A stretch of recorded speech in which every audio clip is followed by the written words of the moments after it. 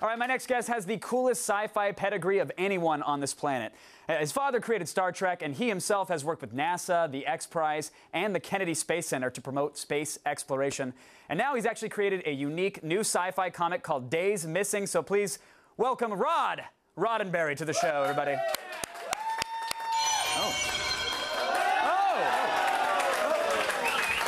Where am I? Well, welcome to Attack of the Show, Rod. Yeah, thank you. Thanks for having me, man. Now release doves. Yes. That was quite the trick. Well done. Thank you, thank you. I can actually appear just about anywhere. That's good. Where's the most awkward place you've beamed in or out of? I'd have to say the ladies' room. What's it?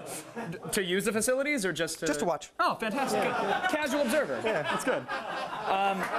Speaking of which, the plot of your new comic is Days Missing. You have got this new superpowered character that's a unique new character that... I read the first 2 issues, and I love everything he's got going on, but I still quite haven't figured out what he has going on. Good, you're not supposed to. Okay, well, good.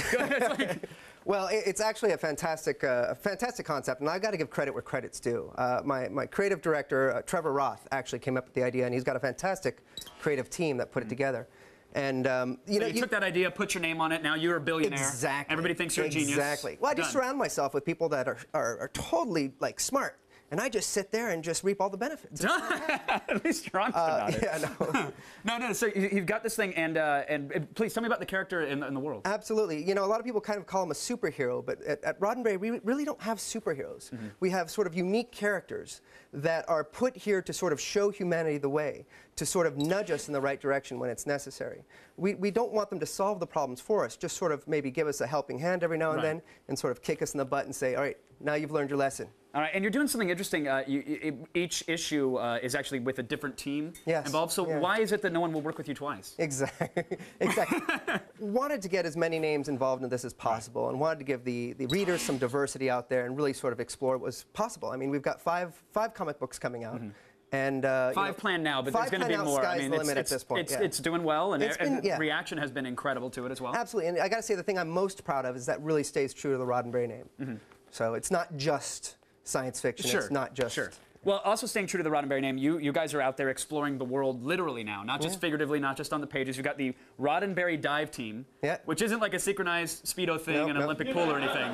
What's the dive team? Although we do wear Speedos. Oh, good. No, good. And shave each other's legs. Very manly. Exactly. No. What are you guys actually doing? I think it's an incredible concept. Well, I'm a passionate diver. I love the ocean. I love the environment. So the world of Star Trek and scuba diving have always gone hand in hand. Well, I mean, it's exploring strange new worlds, alien life, I'll give you that, floating in a three-dimensional kind of world. I mean, it's just fantastic. Do you put people in red shirts and then put them out there as like shark We actually have wetsuits and dry suits that are red shirt, yellow shirt. They have this. Yeah, absolutely. We've got a red shirt dive coming up October 24th, which is a night dive on a wreck. And you don't expect to see those people ever again? Well, we don't want to live up to the name. It's just a name only. We're trying to bring everyone back. Well, I love that you're passionate about the environment and about exploring it, but most people don't know this about you, that you're also a humanitarian and you're passionate about animals. And animal rights, and I think it was in 2007 or so at Comic-Con, you explained to me and expressed your interest and the love for the panda bear. Yes. You look confused by this line that I was going down, but now you see where I've arrived. I do. We were passing the stuffed panda back and forth, and we were having a great time with it. There you were expressing your love for the panda, and I said, yes, I care about endangered animals as well. And then the correct order was panda to pants to mouth. Yes, exactly. But we sort of established this tradition of passing it back and forth, and you caught me off guard at this year's Comic-Con. You sent me a text message asking where the panda is. I didn't have a good answer for that, so I thought maybe we'd do one better and just bring out something a little bigger and better. So, Rod, he's here. The panda's here. Oh, I want a hug from the real one. Oh, thank you. Thank you. So, thank you. I don't know if you want to take him on the next dive. Thanks, Panda. Okay.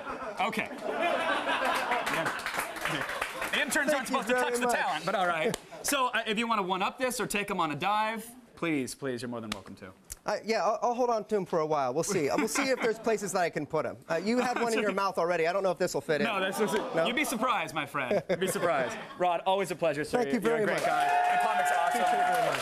You guys do not miss Days Missing. Issues number 1 and 2 are in comic shops now. It's really amazing. And now we boldly go where pretty much every man has gone before. Miss Olivia Munn.